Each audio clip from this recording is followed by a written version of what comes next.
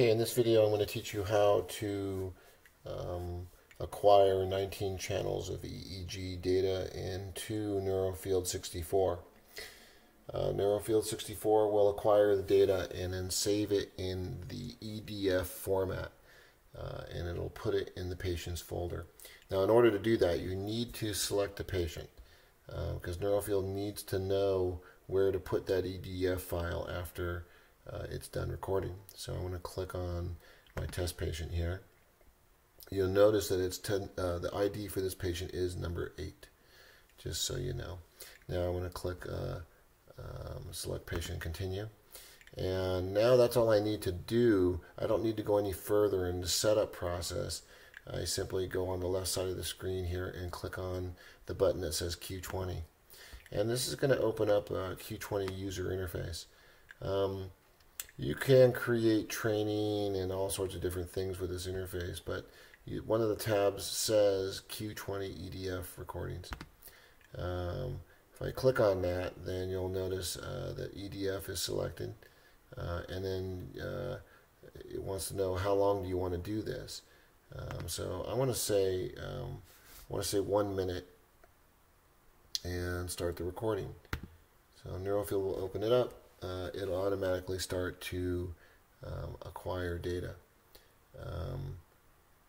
Just so you know, you can change a lot of the default values here.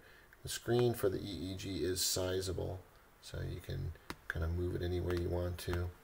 And then you can watch the RMS levels as the program is going. Now, if you notice here that I'm injecting a signal into the amplifier right now, which is why you're seeing all of this predominant theta here and delta. Now, NeuroField will generate all the numbers for you for the RMS amplitudes,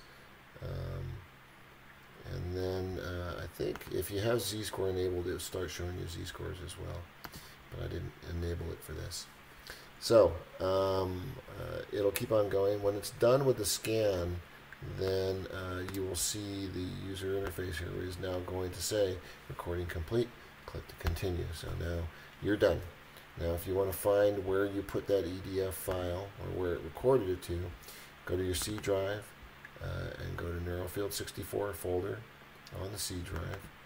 And then in here you want to look in the NeuroField data, patient data, and there it is. Now remember, I said it was patient ID number 8, so there it is. We click there, and there you see the EDF file along with the time and date stamp. So that's how you create an EDF file and acquire 19 channels of data in NeuroField64.